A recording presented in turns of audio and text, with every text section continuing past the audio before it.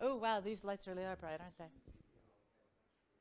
Hello, everyone. Welcome back to TV Beats. That's where you are, in case you weren't sure. I'm Kathleen McInnis. I'm the other moderator. Everybody's had Wendy all day. Now you get Kathleen. So we are thrilled that you're back. We have a lot of conversation to be had. Everybody sat in the back of the room. What is that about? It's not like you're back in school. Come on. Oh, brilliant. Thank you, you guys. Thank you. See, they get the prize. They're going to get the prize, even if they do trip over the... all right, so we are very, very lucky that we have with us Sille Ruus, who is the marketing and PR manager for Baltics, Fox International Channels. And this is what we're calling our Fireside chat with National Geographic. There is no fire, but please welcome up Sille. Let's make sure that works for you.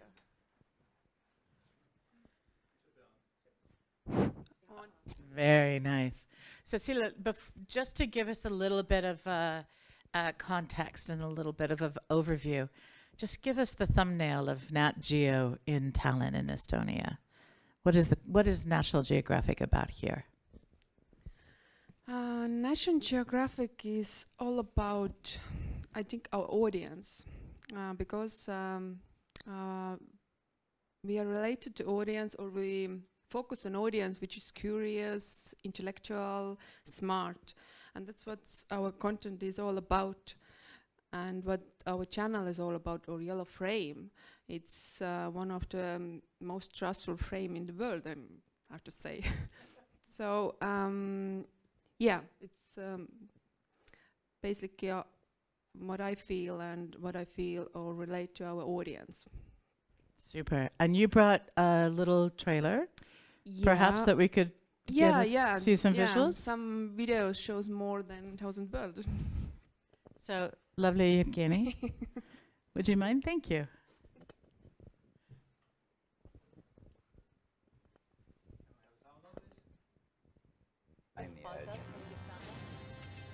After 130 trips around the sun, we can say with authority, this wasn't just another year. No, not to me. It was another record shattered. It is magic. Another name added. Everything is connected. There are no real boundaries here. Another world explored. Amazing. Everyone wants something from the great Picasso. I need to see things in a new way. This was where I was meant to be. I didn't care what anybody said. I made my journey to be an astronaut, an adventure. Can a human being run a marathon in under 2 hours?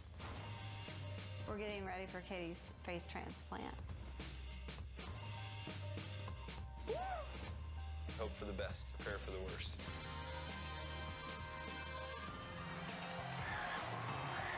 If you're there just to win the prize, you're missing the point of science fair. Countless pages turned. That's really scary. I felt like I was up there with him. More horizons reached. Space is a new frontier. You have big plans for this planet. Another void touched. This is for the adventurous spirit.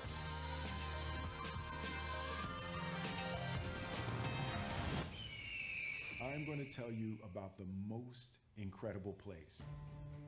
This is what we do, year after year. To be a part of this legacy of National Geographic is truly humbling. Oh, and another thing, coming in 2019. This is day one of an entirely new world. I've got a lot of questions.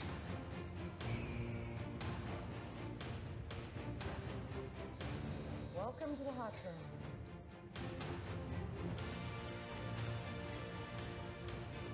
Here's to another 130 years. Change is the essence of the universe. Pushing our story further. Go ahead, look up at the stars and wonder what's possible. It always gives me like goosebumps. Oh my God, this is so amazing. It is not your grandfather's Nat Geo, is it? But it feels like. Maybe a little bit. So how do we describe the brand of National Geographic? How do you describe the brand? I would describe it like it's actually like way of life. It's about the people, about the stories, about life in Earth, in space, about the science fiction, science, history.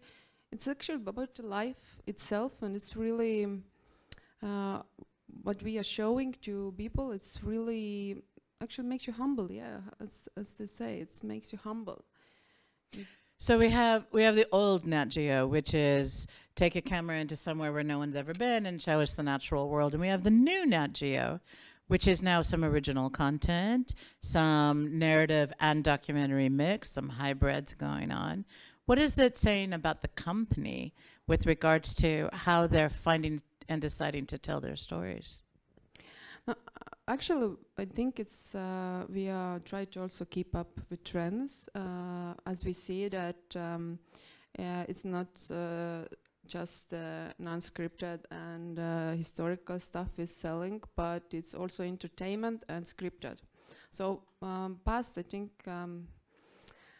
10 years, we produced some stuff with these scripted shows, which actually is really good because our content or the stories itself is true stories.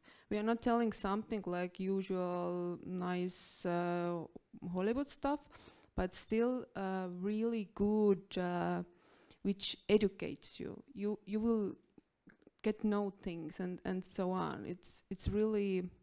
But they still speak to the human condition. It's not like back in the day when we were in the 7th grade and we have to see those stupid documentaries and we all fall asleep, right? It's not like this anymore. No, absolutely not. Because, you know, we have YouTube, we have Netflix, Amazon, TV, name it. We have like Hollywood, which is also trends up those true stories movie, which is like award winning and etc. So we want to be the same. This how we doing, and also the actors or hosts are really, as you saw, Will Smith and etc. Morgan Freeman. They are really well known and doing cooperation with us. It's really nice. But yeah, this is just a small part of our production. Our main is non-scripted production, which is related history, science, cosmos, everything, photographs, explorers mainly. So stuff that's coming about National Geographic Society. Yes. Yeah. Which started as an explorers society that was going to places where previously nobody had ever been before. Trying to see what was there. 130 years ago. Yeah. Nice that they're still there. And they were all men, but now society has the woman in board. So it's really, we had like a couple of weeks ago meeting and just they showed the picture because first was like 30 guys on the row, and now it's like 100 and more than half of them are women. So world is changing. I don't even know what to say to that. Like, of course they were all men. Of course they were. But yes, woohoo indeed, for sure. So Nat Geo in Estonia, tell me what that looks like. You don't do any original content here. No. So you bring everything in. And how do you make your decisions with regards to content for audience? No, it's based on my gut feeling or how I see the audience, what is the trend, research, data, and etc. As I little bit previously mentioned that avoid any political issue and etc. So just to try stay our true nature in here, that we are historical, educating, and this kind of channel. But yeah, I sometimes checking some kind of films which is maybe not so well taken in our territory. So and then I'm deciding. So, but it's not so many. Yeah. So mostly what becomes is directly. first time for me in Estonia. Yeah. Which I'm very happy to be here, by the way. Prophet, thank you. Thank you, Wendy. But what I've noticed in this short time that I've been here, which is like 8 days now, so clearly I know everything about Estonia, is that there seems to me to be a very global view here of climate, of food, of sort of the world at large and how it affects the country here. Like I feel like this is a country that's very aware. Do you feel the same for your audience? Have I gotten it right? Yeah, absolutely. I think it's, if you're talking about the Baltic, like Estonia, Latvia and Lithuania, Estonia is most European and most advanced in here. Then we're going a little Latvia, then I'm still something else, and then Lithuania, which is more like Poland and this kind of. Wait, are we going to have a nationalistic moment here? Is anybody? Do I need to worry about this? Yeah, and it's really difficult. Like, you know, okay, you like this, and we like this. Okay, how to, you know, be fair one another.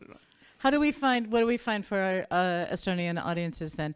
Are they more attracted to things about climate change, things about discovery? Is there any trends that you're seeing with the content from Nat Geo that you get? Yeah, more like environmental stuff and also historical. Is World Wars 1, 2 is good, and historical stuff. But yeah, mostly like that. Yeah. So how many of you are filmmakers or content creators? Anybody? 1, 2, a few of you. And how many of you are broadcasters and commissioners? And how many of you are writers? And how many of you just said I had nothing else to do? So I'm here. Okay. All right. Oh, I caught him right there. There were 2. So, especially for people who create content on their own. So, in my world, I lump everything together. Telling a story is telling a story. So, for me, whether it's documentary or narrative doesn't matter to me. But for the people who are doing content creation here, will Nat Geo ever start to do, like a Netflix, start to do more locally oriented, locally created content? Do you think? Is that something in the future? Or will it always be done outside and brought in? I want to believe it's future. I really want to believe, but I think we have a small scope here. The market is a little bit small. Even we like to think that we are Baltic or we are Estonia, but compared to another countries, is a little small. But yeah, really maybe something which is I think. One of our trends as well, we are going to be more like world combined. One filming is Germany, one in Netherlands, one in Poland. So maybe yeah, for the one episode something or some slot can be filmed here. No, this is I think more reality option than just to all filming here. But of course it's about the money, about all this, how to do this. So yeah, I hope. I really hope. And how are the new trends in filmmaking affecting Nat Geo? Or are they? I would imagine. I know they are. I know the answer is they are affecting them. But we have everything from drone cinematography to new technology to the animation and 3D things that can happen in 360 filmmaking and stuff. How is that affecting what's happening at Nat Geo? Oh no, I see that we are using also the animated documentary combined version. We are coming out a new show, Cosmos, which is cannot be in reality, like shooting. Wait, are you serious? That's not real? Come on. I really hope. But yeah, how we are like doing, I saw it. So it's really nice. So and that's, yeah, as you said, one of the trends and where we are going in these times. But and also this kind of Hollywood scripted drama, nice movie, etc. It's also one of the things where we are going. But again, it's huge budget because we have to film minimum 6 episodes, 1 hour episodes. It's comparing to just a movie. It's can you imagine 6-hour film actually with our producer. producing, and then compared to just one movie, it's 1.5 or something. So it's budget is bigger and that everything. So minimum, you always have to do 6 episodes. Each episode is 60 minutes or 50 minutes for TV. If you do scripted thing, it's minimum 6. Then it has been 8 or 10 or 12. And how does Nat Geo find the celebrity factor? Is the increase in audience when you add celebrity, like Will Smith? I love him. He's now my generic celebrity because he's the last I saw, or Morgan Freeman. When you add celebrity, what happens to your audience share? Is it that dramatic of an increase when you add? Yeah, of course. People like to relate, Will Smith. Who doesn't like to relate Will Smith? Nice comic, music actor, name it. So, but yeah, people like to relate. So it's easier, and they are easy to sell. Sell as well. So it's Interesting. So you guys, I want to be able to take questions from you at any time. So if you have one, simply raise your hand and I'll keep an eye. And until I see a hand, I'm going to keep talking. Oh, Wendy, go. Yes, please.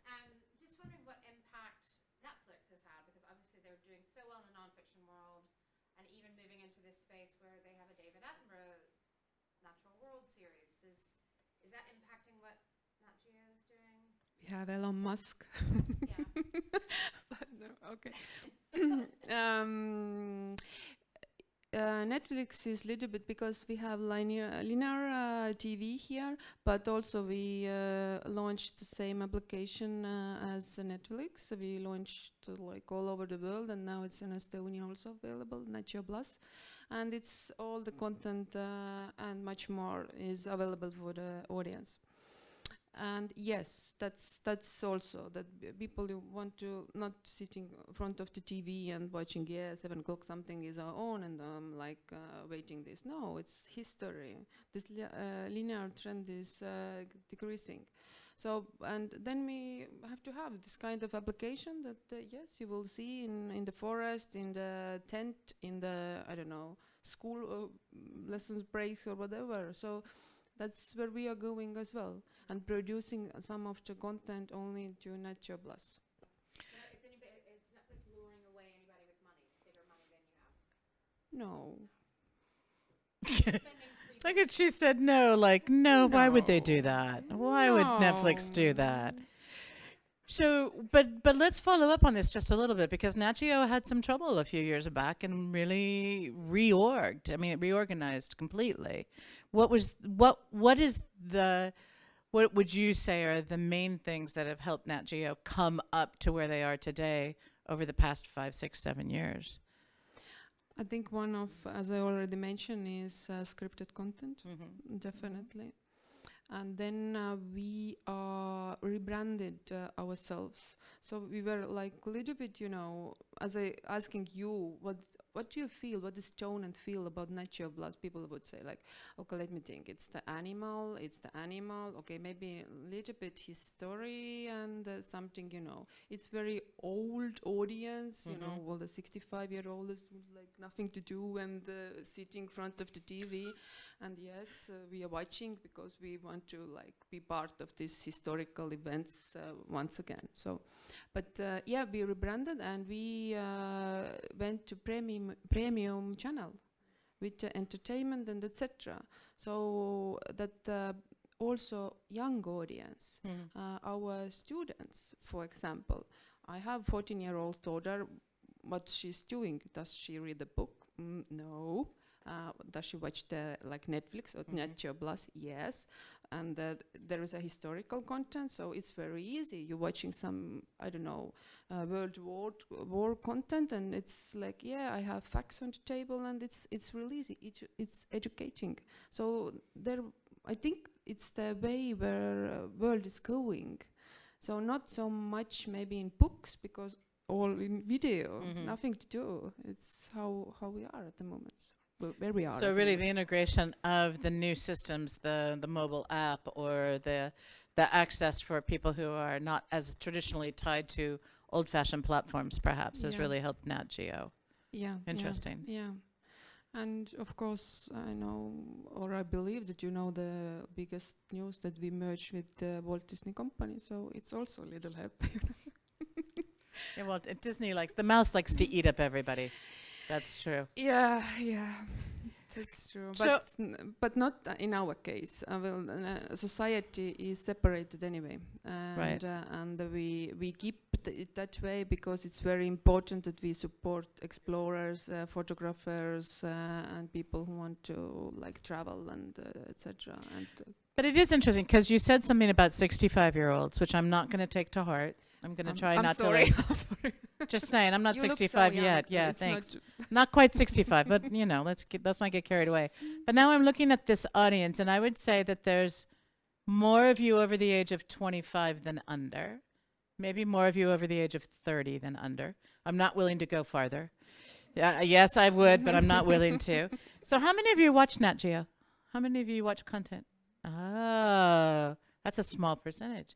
How many of you think it's for those old people? Oh, nobody's willing to say. Yeah, it's true. But there is something right now. There is something, especially with the kinds of people who are out there, the Watsons, the whatever, the people, the Greenpeace people who have become really media savvy and media heroes that makes you inspired to watch them. Yeah.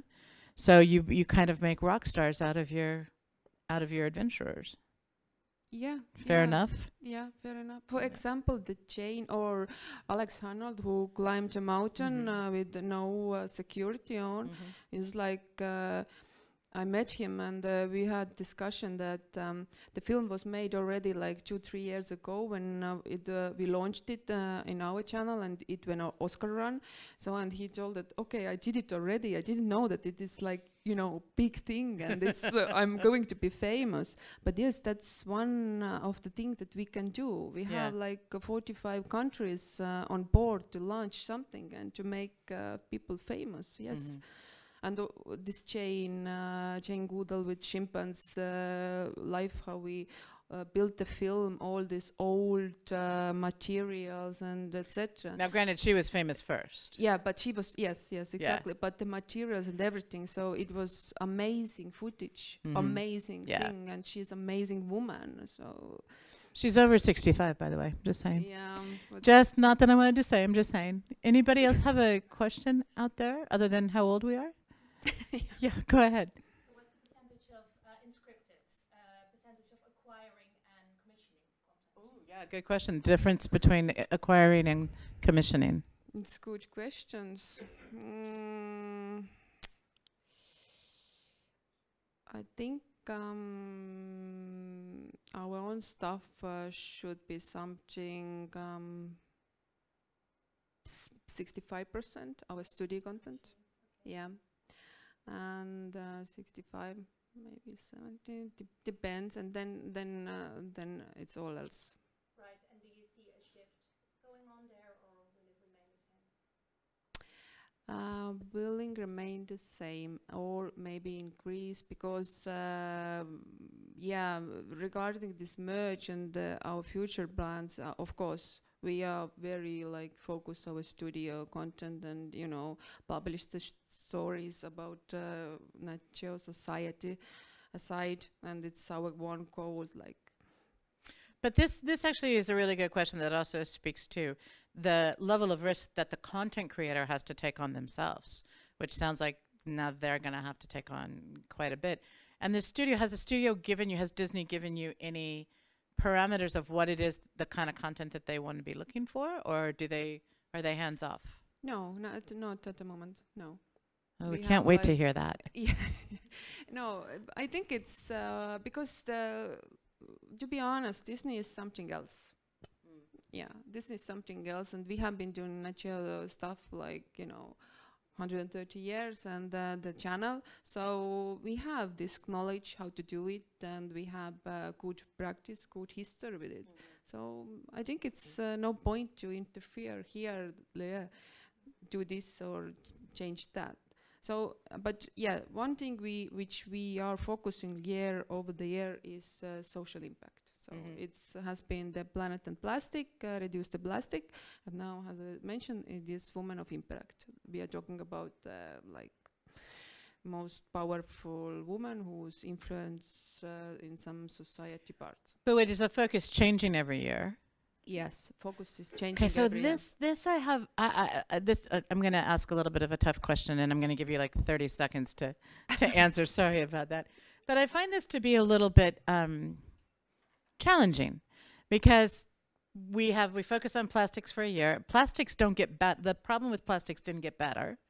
But then we've moved on, like, for now, we're going to focus on women instead. What happens to the campaign for the plastics to go away? It's still ongoing. Yeah? It's still ongoing. Does it still have the same focus and the same? No. Yeah. Because this year focus will be women. On women instead. And yes. And but I must say that I cannot say that the plastic issue is level same what it was like a year ago or 2 years ago. I think it's going better. Because people you start to actually think what they're doing in the home and the shops and all those who is producing plastic start to think, yes, maybe we could reduce in somehow the waste.